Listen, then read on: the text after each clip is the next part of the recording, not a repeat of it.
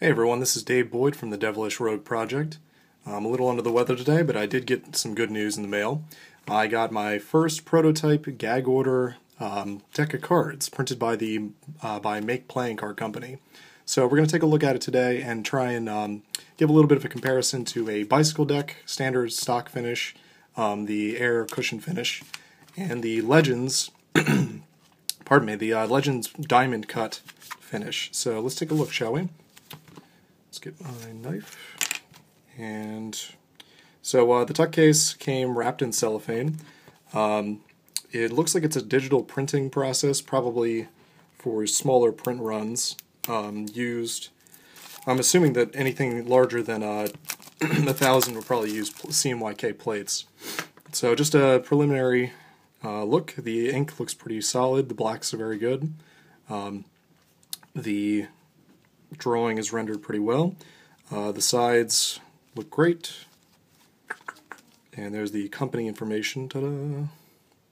And the back, of course, is the dual actuator hard drive. So let's take a look at the cards inside. So the cards inside also come wrapped in cellophane as well.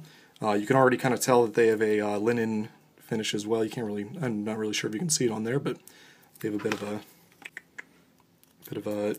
like a cloth look. So let's take a look.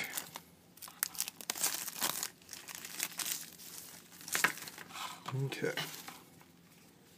So right away you can tell that they seem to fan out pretty well, and everything looks like it's pretty well printed.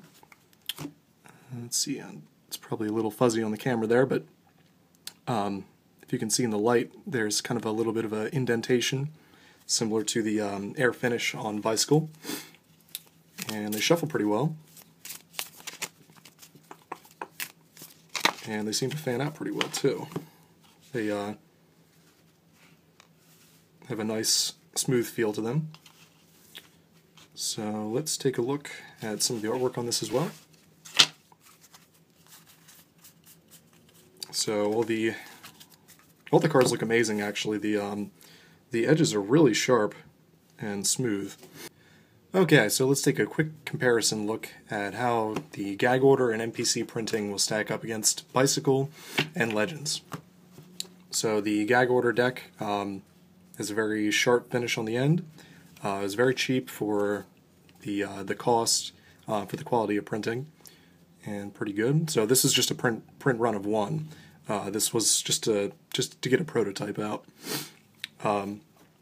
Compared to the Bicycle stock, it feels a little bit smoother on the edges. Bicycle has this kind of rough feel, but I think the cutting process is probably pretty similar. And to compare to Legends, the Egyptian diamond cut, it's very similar to Legends. In this case, it's about the same roughness on the edges. They both fan out very well. Legends is very smooth when it fans, of course, and so is all the MPC stuff. So if you have time, or you just want to make your own deck of cards, I would highly recommend checking these people out. They're very, very good quality for the price that you are putting in. So thanks everyone for watching, and thanks for your support. And I'll let you guys know when I have a full print run prepared. If you guys are interested in a new deck coming out from me, it's called Oni, and it's on Humorousrobot.com. You can check it out and all the information there. There'll be updates, and you can also check me out on Twitter at Humorousrobot or DevilishRogue. So thanks for watching, everyone, and peace out.